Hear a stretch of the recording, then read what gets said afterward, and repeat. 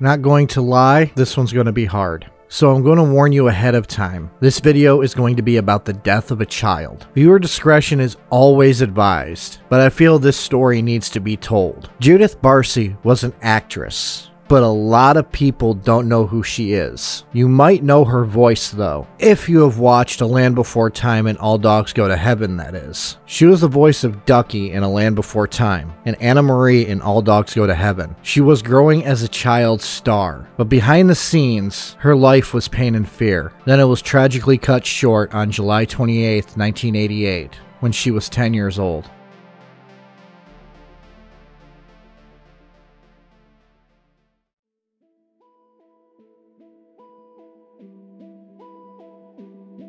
Judith Barsi was a young man who fled his homeland of Hungary in 1956. I don't know exactly how old he was because some articles about him say he was 19, while others say he was 24, so we'll just say he was in his 20s. Josef himself never knew his father. He was born illegitimate in a time where that would get you bullied. He would end up in France first, marrying another Hungarian refugee where he had 2 children, and with that wife, he was abusive. Josef had a drinking problem and was a mean drunk, but his wife stood by him for a while at least, because she moved with him to New York in 1964. She stayed with him for 5 years, putting up with abuse and rage until she finally had enough. She moved to Arizona, but Josef wasn't one to let someone he thought he loved go. No, he followed her to Arizona where they reconciled. He promised to change and to be a better man. But he only got a bit more violent. His abuse amped up when he threw a cast iron skillet at her. Josef would get a divorce and then would move to California. That was where he met Maria. Maria was also a Hungarian immigrant who left Hungary after the 1956 communist coup. Maria was a waitress at a restaurant where Hungarian immigrants would meet up. She was also a woman who suffered abuse as a child, but Maria had made her way to Los Angeles to become an actress. At the time, Josef was working as a plumbing contractor, and he came in one day, placed $100 down on one of her tables, and this caused her to be attracted to him because of his forceful attitude. The two would marry soon after. Maria would give birth to their only daughter on June 6, 1978. That daughter is the focal point of this video, but I needed to go through the past of her parents so that it becomes clear the events that are to come.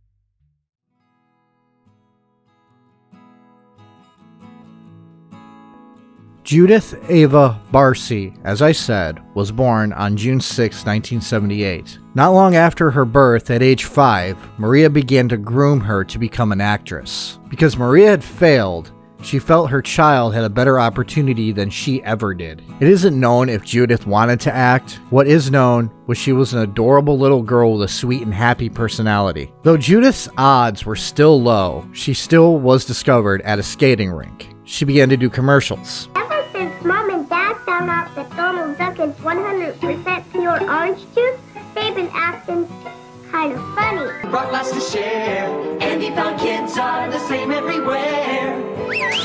It's a good time for the... There's your mouth. In spite of that, Julie thinks they're pretty neat. Oh, don't look sad. You look cuter with a smile. If it comes from fruit corn. Parents, we better learn to cook. First lesson, make sure your peanut butter's chipped. The difference is choose peanut. To me. Baby Kiki, she's a sassy little swimmer, baby Kiki. When she paddles through the water, swimming on her own, she's... Because she was a small girl, she was mistaken for a 3-year-old. In fact, in her entire short life, she was never taller than 3'8". She ended up starring in over 70 commercials and had guest appearances in television shows. Shows like Punky Brewster. Hi there, what's your name? Anna. Hi, Anna. Knots Landing. And a chocolate milkshake. Okay. Make that large too. Oh, Cheers.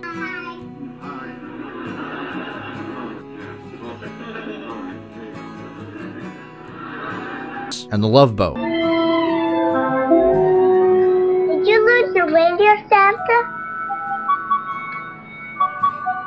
Who are you? I'm a Christmas angel. She also starred in television movies like Kids Don't Tell and Do You Remember Love. But all of this started in 1984 with a miniseries called Fatal Vision.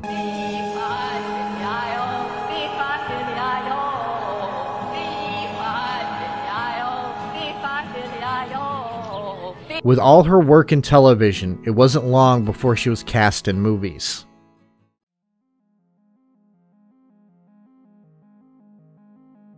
In Hollywood in the 80s, you knew you made it when you were in movies. Judith's first film role was in a film called Eye of the Tiger. From there, she would go on to be in Jaws: The Revenge, which is the worst Jaws movie. But hey, she got to work with Michael Caine, so that's a plus. But she is best known for a role where you don't see her face, just heard her voice. She is best known for the role of Ducky in The Land Before Time. Hello. I said hello. What is your name? Maybe you cannot talk yet, huh? Huh? Because of that role, Don Bluth, the director of The Land Before Time, would cast her as the role of Anne Marie in All Dogs Go to Heaven. Don loved Judith. He loved her maturity, her intelligence, and her ability to follow verbal instruction. He had plans to use her extensively in a lot of his animated films. To everyone who met her, all seemed okay. To them, she had a loving family who supported her, and she was a happy-go-lucky child. But this wasn't the case. Behind the bubbly personality was a child who was suffering.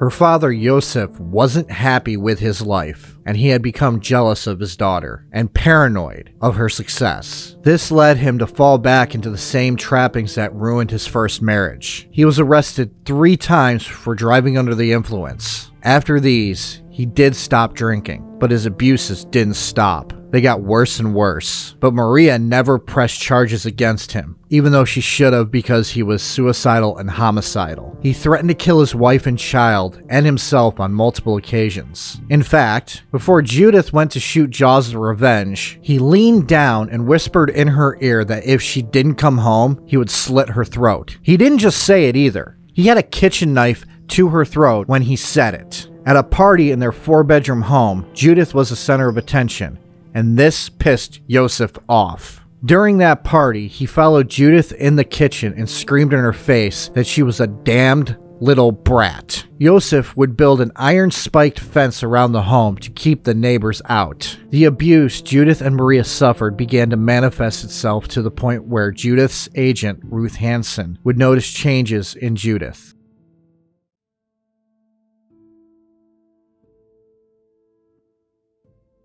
Judith's mental state was beginning to deteriorate. She began plucking out her hair, her eyebrows, and her eyelashes. She began to even pluck out her cat's whiskers. When Ruth, her agent, asked why, Judith confided in her that things at home were not good, so Ruth sent her to a child psychologist. The psychologist found that Judith was verbally, mentally, and physically abused. The psychologist would tell Maria that she needed to file a report, which Maria, with very little option, did. But Child Protective Services never showed up. No one showed up to help Judith at all. Maria, for her part, was seeing the writing on the wall. The man she fell in love with turned out to be a monster, but she was too afraid to leave him, feeling that if she did, he would kill them both. If CPS intervened, she felt that he would blame Maria and he would kill Maria. As much as he was abusive to Judith, he was highly possessive of her. Maria, though, would buy a place where she could take Judith for the day and then return to their regular home at night. Ruth Hansen was also on Maria to get out of the home for the safety of her child. Whether it is true or not, Maria told Ruth that it would be okay because Yosef has stated that he was going to agree to a divorce and move out. There were divorce papers signed, but they were never filed because they didn't get a chance to be filed.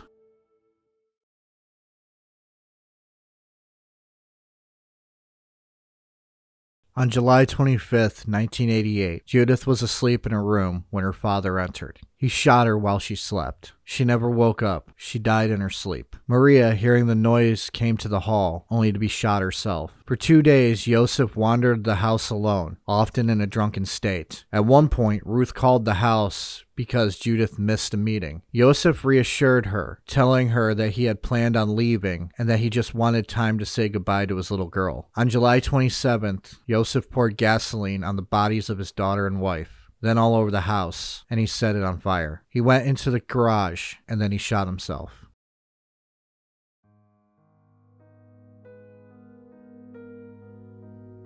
All Dogs Go to Heaven would be Judith's final film.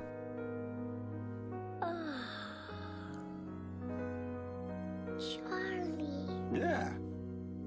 It's me. How you feeling, kid? Okay, how are you? Yeah. It came out after her death, which makes it really hard to watch, knowing the voice actress for Anna Marie had died a year earlier. But the film was dedicated to her memory, as well as the final song in the film, Love Survives. She was buried in Forest Lawn Memorial Cemetery, next to her mother. Not sure where Joseph is buried, in fact, that is a mystery, but he didn't deserve to be with his family anyways. At first, Judith's grave was unmarked. But sometime in the 90s, a marker was placed. It reads Concrete Angel, with the iconic quote from Ducky, "Yep, yep, yep." While this song isn't about Judith, Martine McBride had a song called Concrete Angel about a little girl who suffers abuse and dies. I have to mention it because of how eerily similar it is to Judith. So I wanted to wait until the end to make comments about this story. I felt with how serious it was, I would make too many side comments and it would take away from Judith's story and life. While I did make some offhanded comments, there was a lot more that I could take. But there were so many people who failed Judith. Child Protective Services, the police. At least her agency tried to help. And though her mother didn't help, she was not at fault for it. She was abused, and people who are in that situation know the fear that Maria went through. I do not blame her for anything that happened. I want to make that clear. I don't blame Maria for what happened. She was as much a victim as Judith was. The monster Joseph was cannot be understated. He had a history of abusiveness. He was a drunk and an asshole. He thought he was a big man by targeting those who were defenseless. How little of a dick do you have to be jealous of your daughter? Seriously, this fuck was jealous of somebody he should have been proud of. I hope he rots in the ground. But Judith lives on in Ducky, Anna Marie, and the characters she played throughout her short life. I know that isn't much, but that thought is somewhat comforting.